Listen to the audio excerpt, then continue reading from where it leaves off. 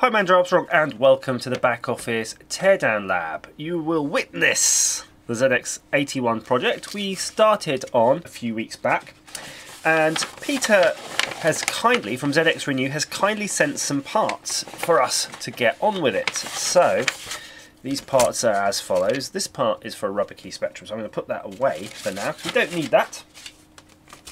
But we will need these. This, of course, is a new keyboard. And something I thought was interesting here, it says rub out, like a pencil eraser, we're going to rub out. So we need to fit this and get it all sorted. But before we even go there, and by the way, this is a composite mod, again, even further in the distance, before we go there, we need to power it up. And to do that, you need a wire, which I didn't have, so I've made one. You can see it's really long. This was a microphone wire from a car Android head unit, and it was really long. It's about 10 foot long, so that's as long as you're ever going to need.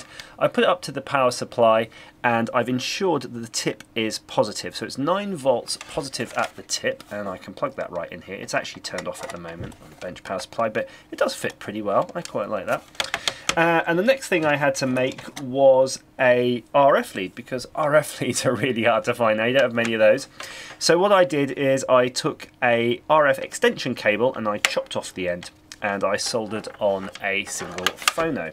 Now my plan is to see if we get anything out of this. We know the keyboard's definitely not going to work because that was disconnected previously. I do have a CRT telly over there, so we're going to plug it all in, see if we can tune it in. Because if we get any life in this, I think the first thing we do is clean it up and fit the keyboard. And if we don't get any life, I guess we start pulling out components and swapping them till something works. It's now hooked up to the television. Drum roll, please. Nothing. This brings back some old memories, waiting for the little line to move across. Fortunately though, I am seeing some indications on the screen via some ghosting that there is a bit of a picture. So with a bit of luck, it should stabilise and find something for us to look at. Okay, it's a bit noisy. I wasn't sure why it's so noisy, but let's try to save it. And I think we need to mute the volume. I can't remember if you have sound on the ZX81. Looking at the key map, I'm not sure there is any sound output, hence the noise on the modulator, but I will have to study this a little bit more careful just to be sure. It's time to start thinking how we're going to fit the keyboard. Obviously we're going to have to rip off the old one. I'm noticing on the edges here that the cut might not quite fit in, so we'll have to have a look at that later to see how that's done. Fortunately, I have loosened some screws. Not enough screws, it seems, though, because we still have to take this out. Now, I checked with the previous owner of this, Mr. Pink Mouse himself, and he told me that he built this from a kit. So that's fascinating. That's absolutely fascinating. All of these have actually been hand soldered in, which I guess they would have been hand soldered in back in the 1980s, but I mean hand soldered by a user rather than the company itself. So first things first, let's just get out this bit of ribbon in here, because that's going to be no use to us whatsoever, but lots of inconvenience if we leave it in there. Right, so that's out. Great. I mean, technically, we could just plug the keyboard like that and test it, but I'm gonna, let's assume it's fine. I mean, the circuitry on the ZX81, there's not too much on there, so it's fine. It's not going to be broken. So you can see here it's slid in slightly here. There's a little aperture that it slides in from the top. Oh, there's a little 1980 date on it. Oh, so cute.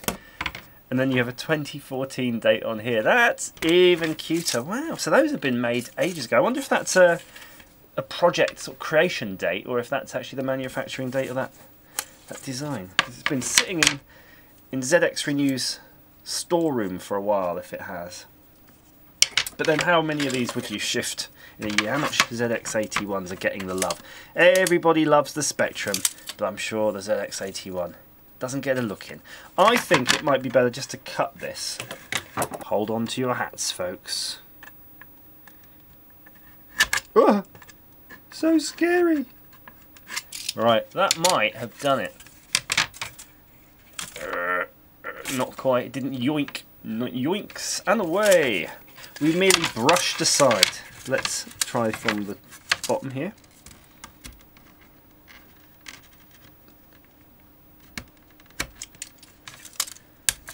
Oh, I feel bad actually. I'm destroying something that was made in 1980, but then maybe it was designed in 1980.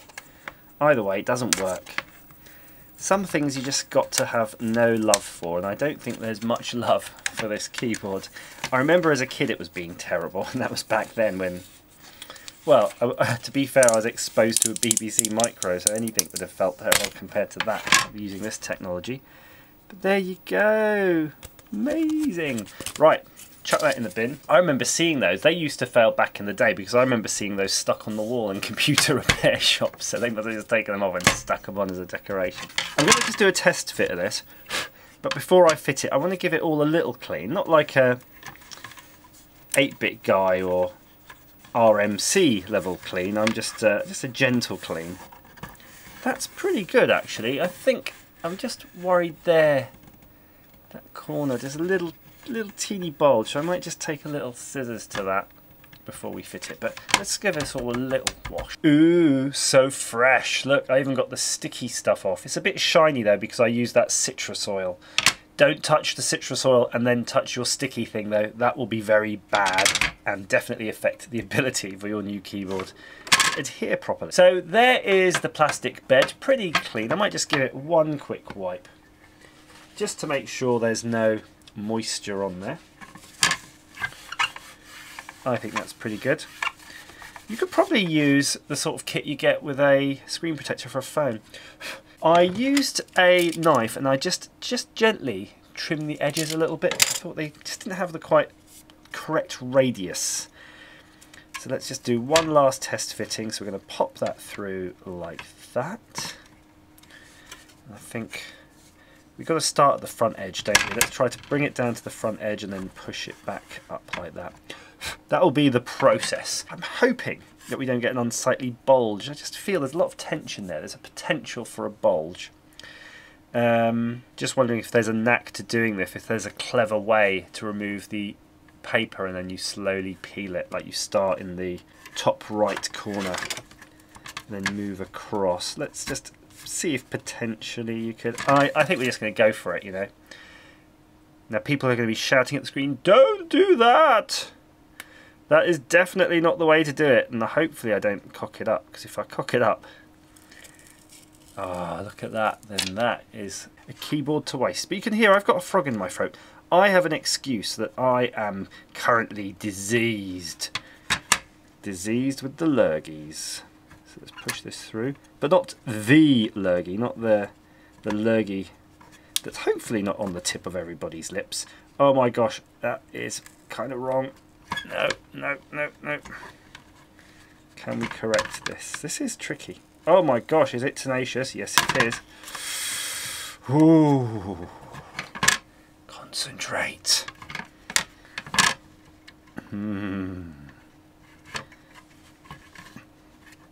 What if we start at the back? How will that fare? Oh, oh, oh, he was gentle. He was gentle all the way along. And now it's time to be rough. Look at that. That is a bloody good job. If you need one, go to ZX Renew. Look at that thing. My word. I mean, the only thing that I possibly could have done is maybe put a little kink in the flexi before I fitted it, because it would help relieve the tension. I don't know what they would have done on the original screen. Ah, just throw it across the desk. Or you could just go in here, probably just do that a bit. Dink, dink, dink, dink. Let's see. And then push it down. Oh, I think that's grand. That's probably because you're going to get, who cares? It's absolutely wonderful. Right, flip it over. Next job.